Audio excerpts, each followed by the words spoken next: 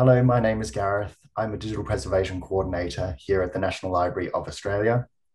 The National Library of Australia acknowledges Australia's First Nations peoples, the first Australians, as the traditional owners and custodians of this land and gives respect to the elders past and present, and through them to all Australian Aboriginal and Torres Strait Islander people. One of the most challenging aspects of digital preservation is not the actual work, but surprisingly, it's explaining what it is to people. Think of it as the digital equivalent of physical conservation. So the library has books, manuscripts, artworks, and many other objects, and they might require treatment from time to time if covers or spines are damaged or there's rips and tears in paper. The library has a dedicated team to treat these physical items to keep them stable and accessible to users. Likewise, the library has a growing collection of born digital publications, images, and personal archives. And you might not think it, but digital objects, in my opinion, are even more fragile and require a lot more attention and treatment to help keep them stable and accessible. My background is in linguistics and Mandarin Chinese, so it even comes as a surprise to me that I've ended up here in digital preservation. More so because I didn't even know the difference between a JPEG or a PNG file or an MP3 and MP4. So how did I possibly end up here? Well, I was given an opportunity to define a few terms for a project that has become quite a significant area of work, both here at the library and in the field of digital preservation itself. This one little opportunity has opened my mind to the importance of digital preservation. What we do is a balance of practical work, future planning, and applied research to look after and ensure access to the library's growing digital collections. But before we can do any of that, the most important thing is to get content off carriers as they come into the library and into managed storage so that we do not lose the content. And what I mean by physical carriers is CDs, DVDs, hard drives, etc. Fortunately, this is a shared responsibility across the library, and that frees up our time to focus on other important digital preservation work. There are some pretty straightforward questions that guide digital preservation, and in fact, these are questions that you can ask at home as well. Which file formats exist in these digital collections? Can the library provide access to the content of these file formats to users with the software that it has? Do we need additional software or professional software? Will the library be able to continue to provide access to the content of these formats in the future? And if not, what do we need to do about it now? The practical and applied research that we do go hand in hand. Our digital preservation system, Preservica, produces reports on the 2 million files it currently holds. We analyze these reports weekly to determine whether the library holds new file formats, whether there are any corrupted files or any other issues that we need to be aware of. That involves a lot of research into understanding the file formats that we have, known issues that these file formats might have, and the software that supports them. So if I may paint a picture of what this looks like, cast your mind back to the Matrix movie. Can you see that green screen full of binary code and other symbols raining down? Well, my monitors look a bit like that too. They're just not green. And to stress how cool the work is, we are time travelers. We are always jumping between earlier operating systems to run old applications from the years past. So just the other week, I was in PC Write from 1983 in an old DOS3 environment. The library holds approximately 3 petabytes of digital content, and that's around 15 billion files.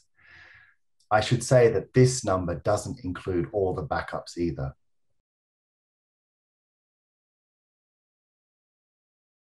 Three petabytes of digital content would be around the same as 3,000 1 terabyte hard drives. Or if we were to convert that to the average storage size of a phone today, which is around 256 gigabytes, we would have just under 12,000 phones of data. It's amusing to remember, at least to me, that 10 years ago, we weren't talking in terabytes, but now we all are. It's only a matter of time before we're talking about petabytes at home as well. Some people might not realize that digital content that we create requires active management to ensure their longevity. And a big part of this is looking after storage. So, what are some of the typical challenges? The volume of the digital content we create is huge. We are taking more photos and videos, creating more documents than ever before, and the file sizes are getting bigger. Yes, storage might be relatively cheap, but what are you going to do about the quality of your own collections? Are you deleting what you don't want to keep? And are we really backing up our content? The impression I get when talking to friends and family is that they're not backing up their content. So precious photos and videos are stored solely on a mobile phone or on the computer and nothing else. Now, I might talk a bit about the rise of the convenient cloud storage. Yes, this is great. Be warned, those providers are not responsible if your content is lost or become corrupted. So you need to do your own backups as well. And whilst we're talking about backups, hard drives, they fail just like any other physical carrier. So the best practice is to replace your backup hard drives with new ones once every 5 years, or if you notice any performance issues sooner. The library has a large number of all of the common carriers you have around your homes today in its collections. So I'm talking about CDs, DVDs, USB sticks, hard drives, among others. The library also has a large number of legacy carriers too, and I dare say many viewers will have these around their homes as well. They include 3.5-inch and 5.25-inch floppy disks. The library also has some other rare carriers as well, including jazz disks, zip disks, and SideQuest cartridges. As I've stressed before, we ideally only access these carriers once to transfer the content to manage storage. Some carriers can be processed by us and colleagues on everyday computers. The 3.5-inch floppy disks can be processed on everyday computers with the help of a USB floppy drive. Other carriers, however, such as the 5.25-inch floppies, require legacy computer setups or professional equipment, depending on the flavor of the floppy disks.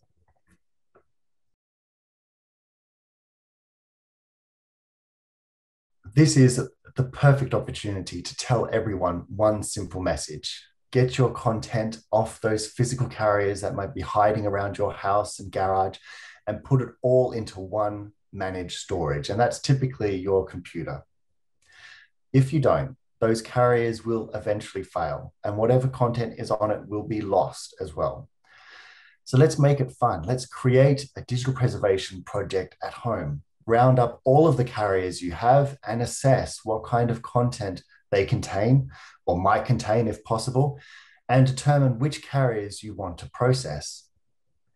Now it's time to transfer the content. Some carrier types will be easy to process yourself, whilst others might require assistance. Fortunately, some of the carriers at a greater risk of failure are the ones that are the easiest to process. So let's do them first. And they are the CDs, DVDs, USB sticks, and all of the other small hard drives that you have around the place. Now, what about the 3.5-inch floppy disks and zip drives? If you don't have a computer with a 3.5-inch floppy drive or a zip drive to assist you, there are plenty of USB 3.5-inch floppy drives and zip drives available online that you can purchase. You can plug these into any Windows computer via a USB port or a Mac computer, depending on the disk format. It gets a bit trickier with older carriers, such as the 5.25-inch floppy disks, and I'd say that most people wouldn't have access to a working 5.25-inch drive. There are professionals who can transfer the content from these carriers for a fee, so it's worth considering. Now that you have all the content that you wish to keep off those carriers and onto your managed storage, it's time to do an analysis of your own collection. Go back to the guiding questions I talked about at the beginning and do your best to answer them.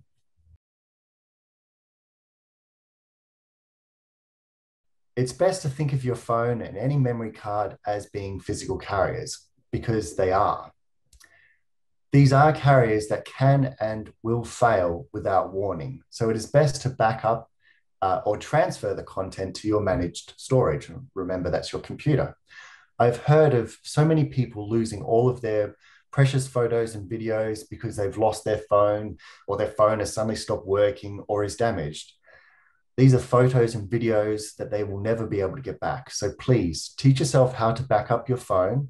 Ask the people around you how to do it if you're unsure. Most of the time, all you need is a USB cable and a computer. There are also cloud storage services like iCloud, OneDrive, Google Drive that automatically back up the photos and videos you take to cloud storage. However, you will need to do a bit of research to make sure that this is set up in the right way for you, and you need to be aware of the risks involved in using such services. And lastly, my top tips for looking after your digital content. If you want your digital content to last, you will need to actively manage it. You can't just stick it in a hard drive, put it in the cupboard, and expect it to last. Keep your computer organized. So I'm talking about consistent folder and file names, perhaps ordered by year and project. Don't forget to delete what you do not want to keep. We also need a good backup system. I would recommend that you buy 2 external hard drives for backing up your main computer.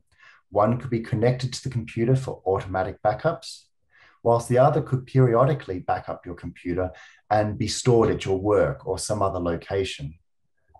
You might also want to consider that convenient cloud storage option as well, in addition to your backups. You should refresh your backup hard drives every 5 years. So just remember, like CDs and other physical carriers, your hard drive does fail. So it is good to buy new ones every 5 years. Think about the file formats you have in your collection and the software needed to access them. If you have older file formats and with little software support, you might want to consider moving the content to a different file format.